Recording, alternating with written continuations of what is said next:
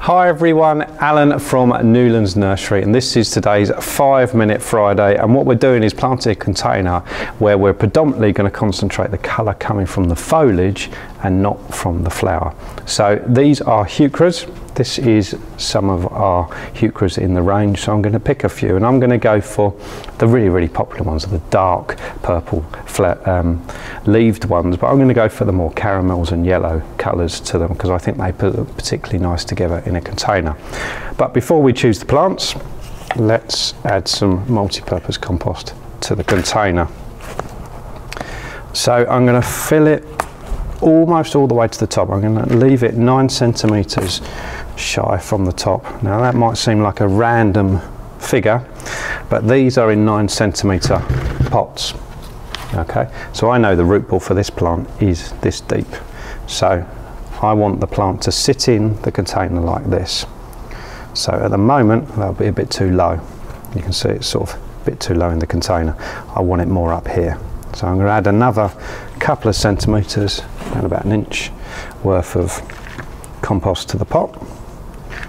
Just smooth it over just like that, and then check it again. That'd be absolutely perfect because we're not going to fill the compost all the way to the top anyway. We leave it just shy of the top. That helps with watering. So let's pick the plants. So if you're in a garden centre, you can kind of do this anyway. You can even do it online with pictures and stuff like that. So what you want to do is put the plants together that you think are going to work well together. Something like that, where you might say you want a bit more contrast.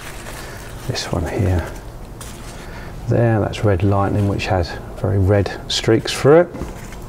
Or potentially, I think what I'm going to do is go with that. And you can see all I do is move them around and see what's going to work well together. And I think that collection will look really nice in the container. So all we have to do then is plant them. Because we're planting in freeze and it's a round container, doesn't matter which one we do first. So turn the pot upside down, give it a squeeze, and then just lift the plant off just like that. I'm going to put it quite close to the outside, in fact actually against the side of the container. And the reason I'm doing that is because it will always fill this way. I want it to fill over as well. Then we just repeat it for the other colours. Just like that. Okay, we're looking for a triangle shape. And then lastly, the red lightning one, the lighter leafed one, lime yellow green colour, just like that. I haven't got the triangle quite right, so just move it just like that. So that's what, I can't really tip it up to show you, but that's what we're looking for, that kind of shape of planting. Then all that's left to do is fill in the gaps with some more compost. You're going to get some on the leaves, it doesn't hurt the plant, don't worry about it. So we just fill it in from the centre and then use your hands to encourage it to go around the root ball like that. Okay, nice and easy to do. Now a lot of people get confused about where to place Heucheras, what position to put them in, and they do like a little bit of shade.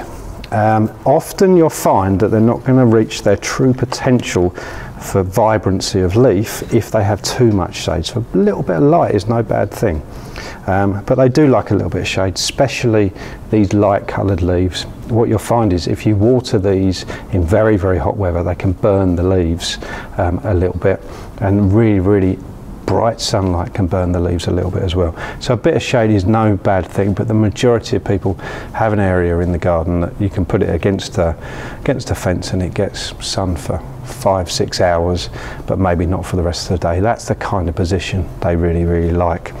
Once you've filled it in, all that's left to do is water it. At this stage you really can't overwater it.